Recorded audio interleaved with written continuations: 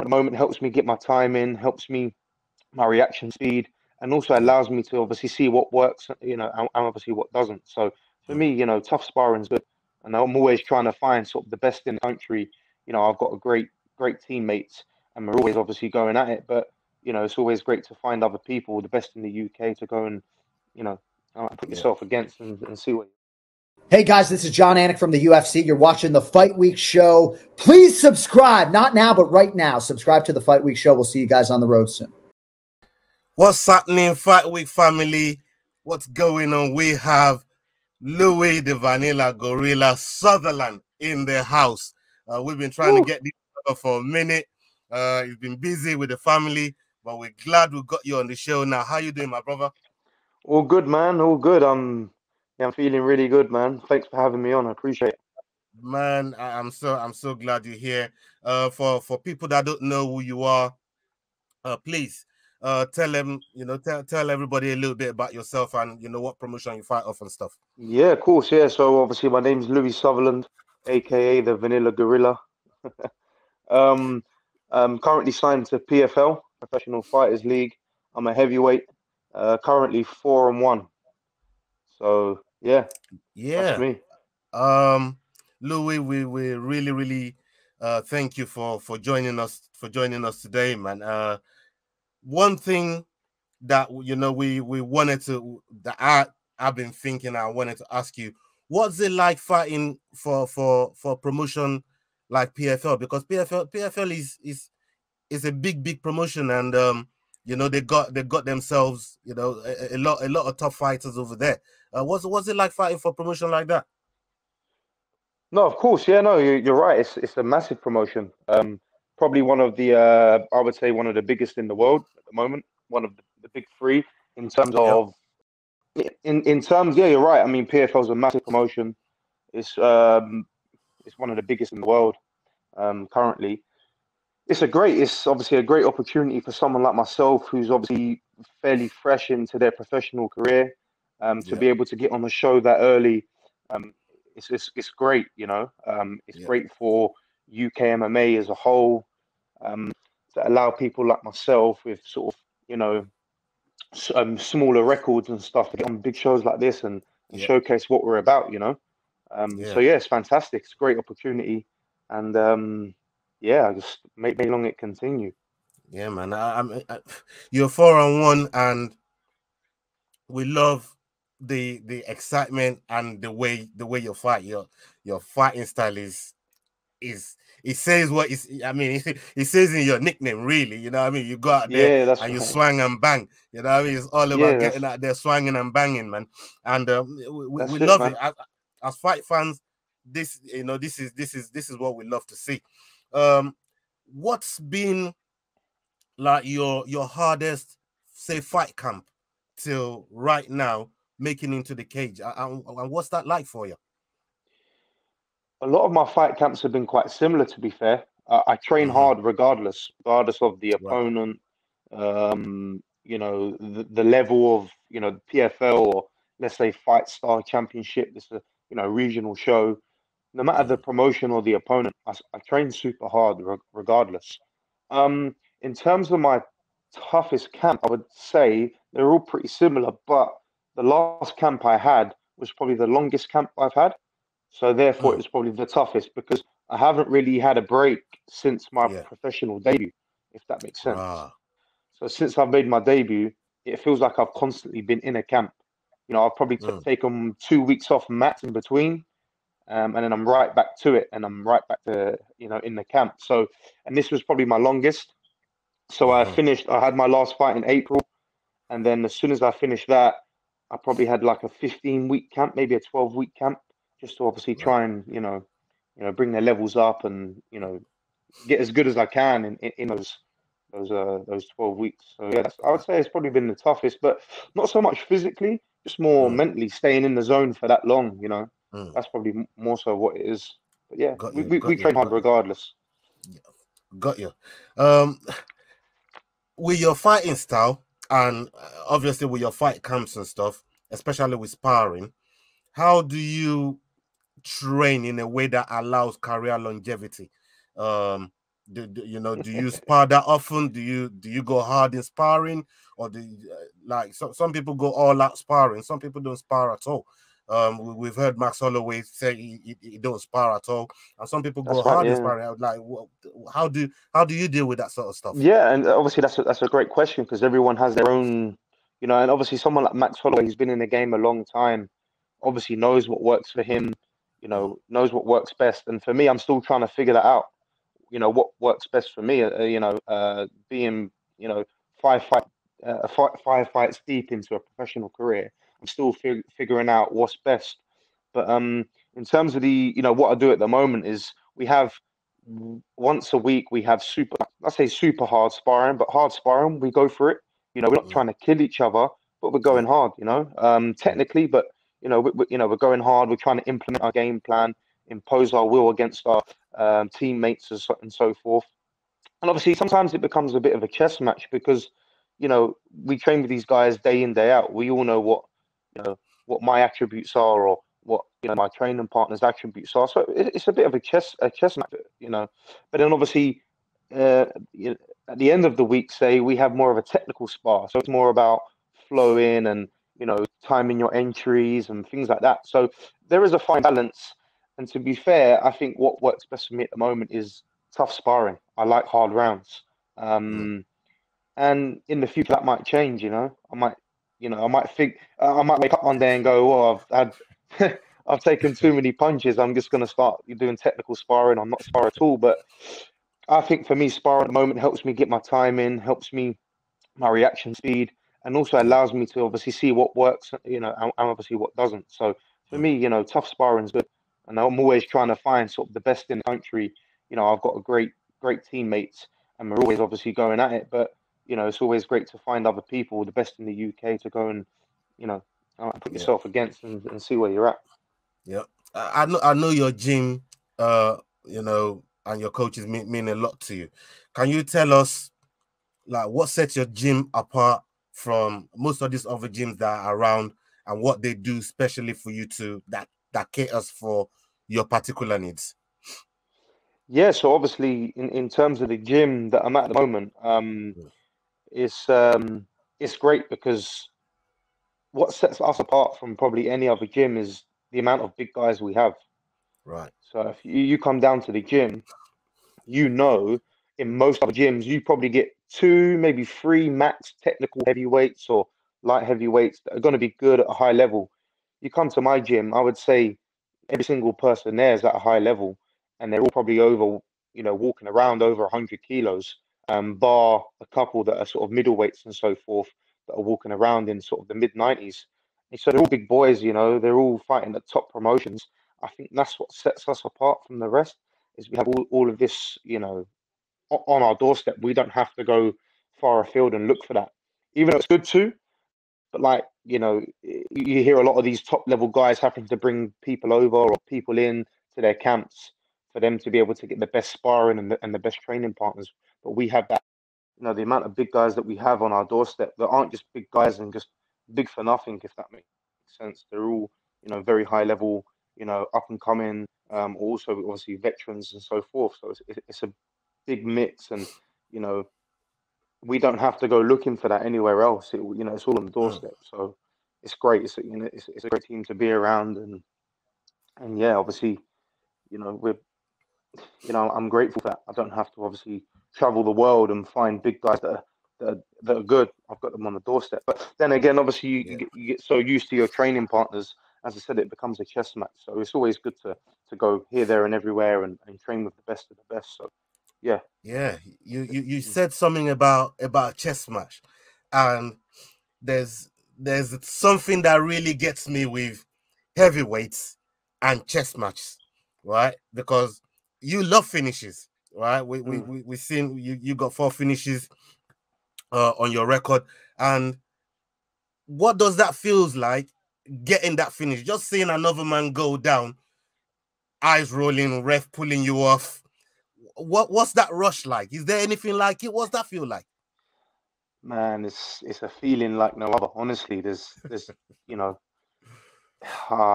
the only way I can describe it is like it's euphoric when there's another man who's trained so hard.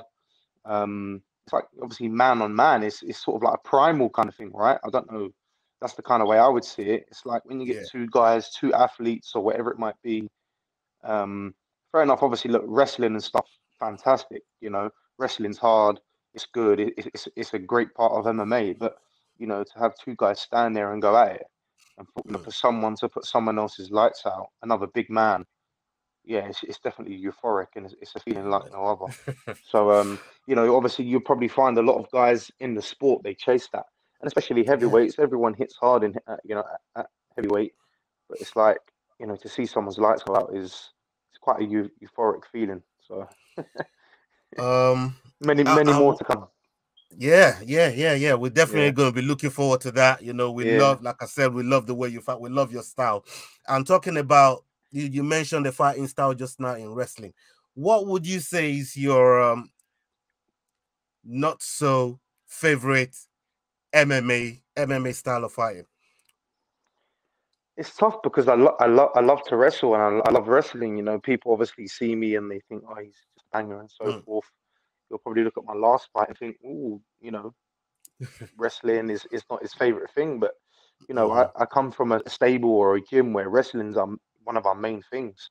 mm, But I obviously love to stand and bang and take people's heads off. But the hardest part of them, I wouldn't say it's my worst, or I'd say the hardest part is obviously the wrestling, man. You know, whether you know you're on the defensive or you're attacking, it's probably it's the hardest part of MMA, and that's why so many good wrestlers get to the top of MMA is because if you're good at it, it can take you a long way, you know.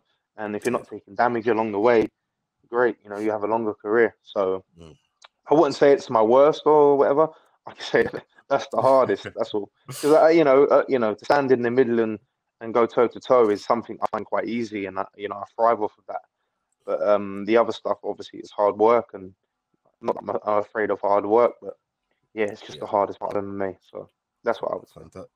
Fantastic. I just wanted to ask you because everybody, you know, they have targets. They set a time plan for themselves and where they want to be in so many years. Like within 3 to 5 years, you know, where would you being so young as well, and you know coming up, where would you like to see yourself? Would you like to be at the top of the game in an elite promotion like UFC? You know, in that time span. Yeah, for sure. I mean, obviously, you know, when I first started the sport. UFC is always obviously the pinnacle. And then when you're speaking to sort of casual fans in the street, you know, they refer to MMA as UFC. They don't really know the That's difference, true. kind of thing, you know.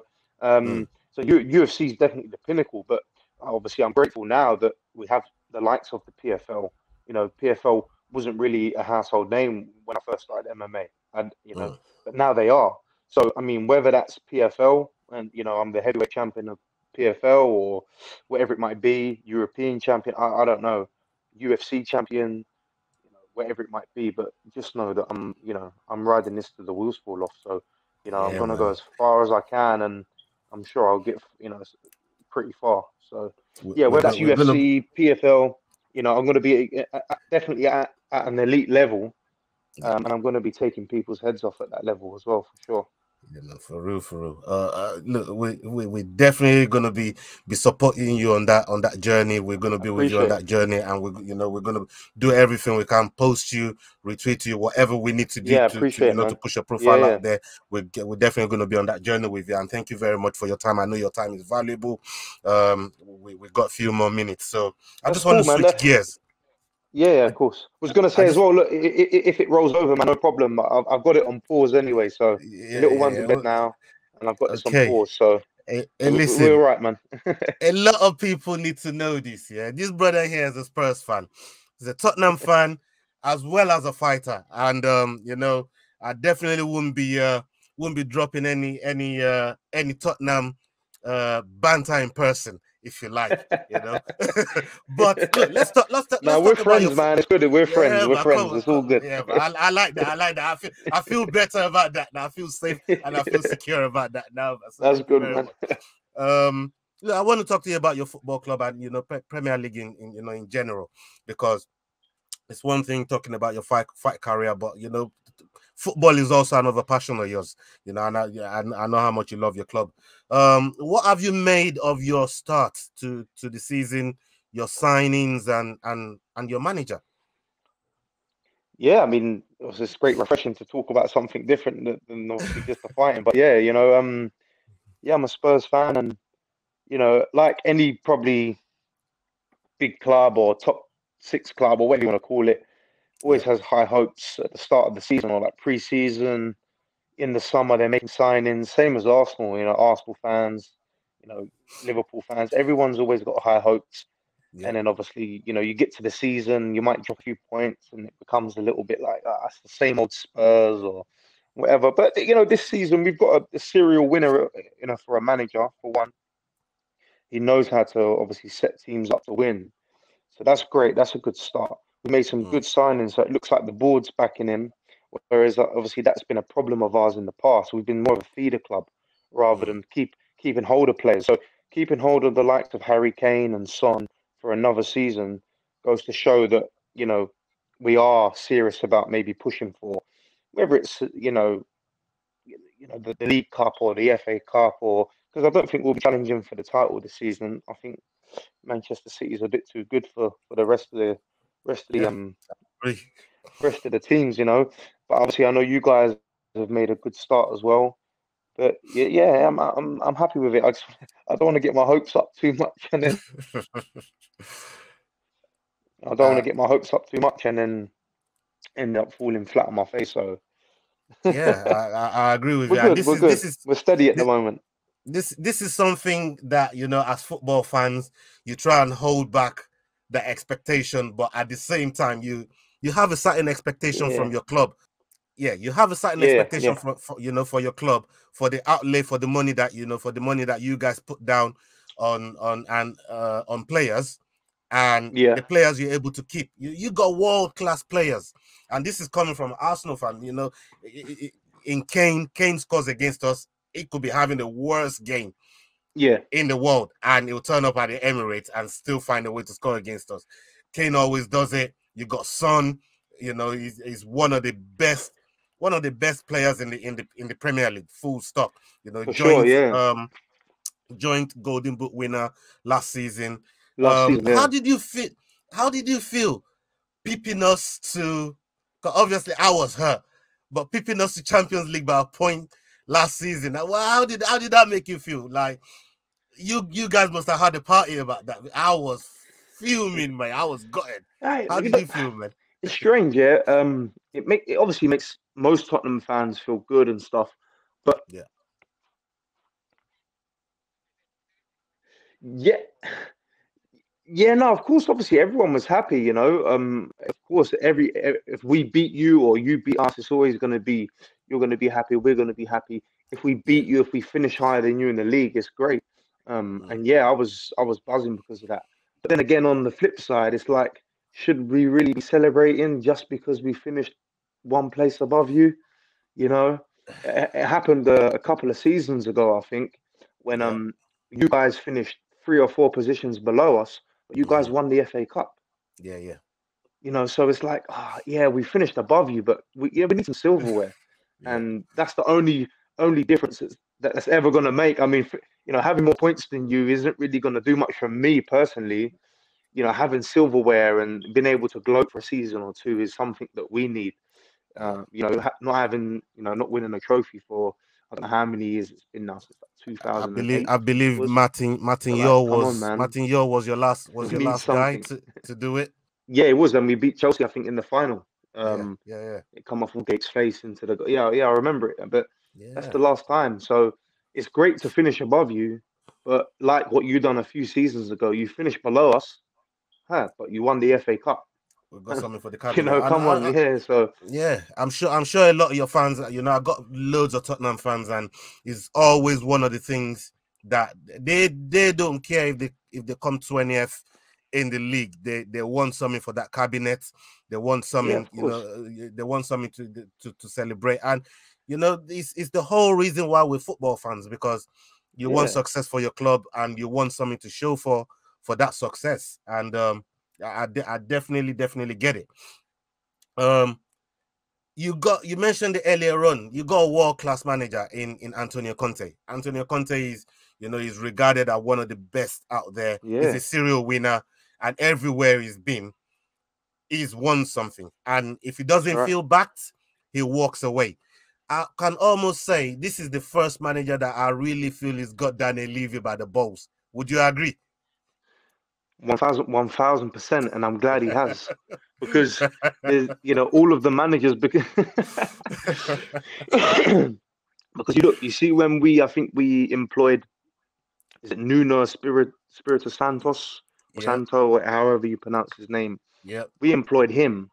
Mm, He was a good manager for Wolves, but is he really going to be walking into the boardroom at Tottenham demanding this, demanding that? Probably not. yeah. Someone like Conte, who's been at the biggest clubs in the world, you can't pull the wool over his over his eyes. He walks Mm, into the boardroom, he demands this. If he doesn't get it, you know where the blame goes. The blame goes onto the board, and mm. they have to take the brunt of it. And I think they have started to realize that if they want to win, you need to back a winner. And hopefully they're backing him nicely now, and it's down to him and the players to obviously fulfill that and make the fans happy. So fingers Yeah, man. crossed. I Fingers mean, you crossed. you made you made some signings, some astute signings, in my opinion. I was Yeah, jealous of this one, Bissouma. I was really jealous of that one. I wanted I yeah. I wanted thought him it was a so bad. bargain as well. It was a A bargain. bargain at 25 million, Yeah, mate. yeah, You have no idea. Bringing in someone like Dej Spence from Nottingham Forest, yeah. fantastic fullback. Young talent. Um, Yeah, you brought in people like Romero, Kulusevski that came in a little bit from last season, and mm, Bentancur. These are really, really good signings that yeah. works for the managers, not just any That's right. player. They all fit into that system, including Ivan Perisic as well. Everybody laughed at Perisic, you guys getting Perisic, but looking at what he's doing in the league right now, is such a revelation. And with all the Ex- signings that you've brought in, my question to you is, what's your expectation for this season? I know the title is beyond you, but what's your expectation? Man, if we could challenge for the title, that would be great. But I think definitely this season it has to be some sort of silverware. We have to go for it. Again, the Champions League is anyone's. You could Mm-hmm. be out of form in your domestic league and be flying in Europe. So the Champions Leagues, obviously, we can't write that off. I know I might sound a little bit crazy, but we've got a good enough team to do it, a good enough manager to Yeah, push all you've the been way to to the the fight. You've been final to at the least. final before. Yeah. Yeah, so maybe this time he might be the difference to push us over the post. A more experienced manager and other players have been there. So that's Mm-hmm. one. It has to be some sort of silverware. Even if I think we're going to finish in the top four. For sure. It should be a banker really. But it has to be silverware. Top four. For the next 5 years isn't going to be good enough unless there's silverware in the trophy cabinet. So whether that's the League Cup, we push for that from the very beginning. We don't take any chances. FA Mm-hmm. Cup, whatever it might be, we just need to push for that, and I guess it will satisfy most of well, all of the Tottenham supporters. So Mm-hmm. I know you guys are good in the FA Cup, and you're looking good this season. So it's scary. It's Yeah, scary. yeah, man. It's gonna be a long and lovely season for all Yeah, of us, for everybody involved. yeah, I wanted to ask you one last thing relating to football. We just cool. Yeah, seen Thomas. We just seen Thomas Tuchel get sacked today. He got the bullet yeah, today from the Todd Bowley consortium, and we saw the fiery match that both of you had. Between Tottenham and Chelsea. That yeah, was a really, really good game for the neutral. The way it ended, both managers getting cards. Um, yeah. what did you make of this sacking? Do you think it's too early, especially the window only just closing the other day, and they brought in players to suit Tuchel, and the new appointment that they after as well? What do you make of, like, Graham Potter being touted for as the new Chelsea Yeah, so manager? it's a great question, to be fair. Obviously, for one, I love that passion and that fieriness. You need that as a competitor. You know, Mm, nobody wants to lose. A draw to one of your rivals feels like a loss anyway. So, it's always going to be heated against Spurs and Chelsea. And I'm glad we have someone on the sideline that shows that passion, because that's yeah, what we show when we go to support. yeah, You need someone to replicate that. Um, 100%. so that's great. That's great for a start. And from what I've seen from Chelsea and the new owners and stuff like that and their recruitment, I don't think they have much of a clue what they're doing. You know, I think the new guys, obviously they will have experienced people around them, but if they're ultimately making the decisions, just seems like Aubameyang was a strange signing. I know they needed a number 9, but is he an out number 9 that's going to give them 20 goals? I don't think so. You know, he's more sort of a winger. I don't think he's going to be great down the middle for them. And just it feels like they panicked a little bit in the window. And you know, Sterling is a decent signing. I'll take Sterling at Spurs. He's a good signing. You know, he creates chances. Good signing. But yeah, the sacking, is it a little bit too early? Possibly, yeah. I mean, Tuchel's a good manager. He's proved that he's a good manager. He just probably needed a little bit more time. And in terms of the new appointment, I mean, to be fair, it's great. I mean, you have to give managers like that. I mean, what he's done at Brighton, Graham Potter, it's amazing, really. I think they're still in the top 4. I know it's only like 6 games in, but look what they've done towards the end of last season. He had them playing good football. You know, they're playing nice football. They're not just, you know, booting it long. You know, they're playing out from the back and they're creating chances. They're scoring goals. And obviously that's down to his playing system and the recruitment that they've done. So I think, you know, someone like him wouldn't be a bad bet. But again, it's one of those things, if they want to be pushing for the title and they want to be pushing for the Champions League, they might just need someone with a tiny bit more experience in Europe.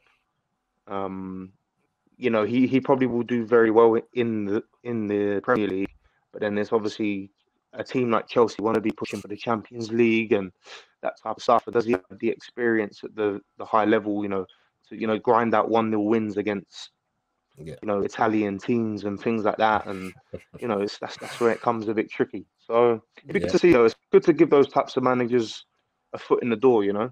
You see what Vieira is doing at Crystal Palace as well. Like, you know, these types of managers. They definitely need a chance. Those sort of managers need a chance. Oh man, thank you so much, Louie, the Vanilla Gorilla Sutherland. Thank you so much for your time. Hopefully down the line, we can bring you back on the channel, break down fights with us, talk some football perhaps, and you know, something apart from talking about your career yourself, which I think of course, obviously that's great. Obviously the fans want to hear that, but man, I'm happy to speak about this, you know, the other stuff, and it allows people to get to know me a bit better as well. And it's great, obviously, having you're a football fan as well, so it's great having that conversation. So no, thanks for having me on. Thanks for reaching out and being patient as well. I was away with the little one and whatever. So I've obviously just got back now. So I appreciate you being patient, and definitely we'll do this again.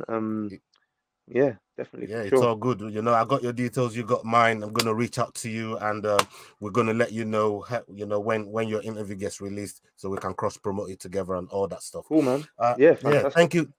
Thank you very much, man. And we are going to end it right here. And until the next video, hasta la vista, people. Salute. Yo, guys, this is Adrian Yanez telling you to use those handles. Hit, click, like, and subscribe. Fuck yeah, dudes. If y'all don't do it, man, fucking catch the hands, bro.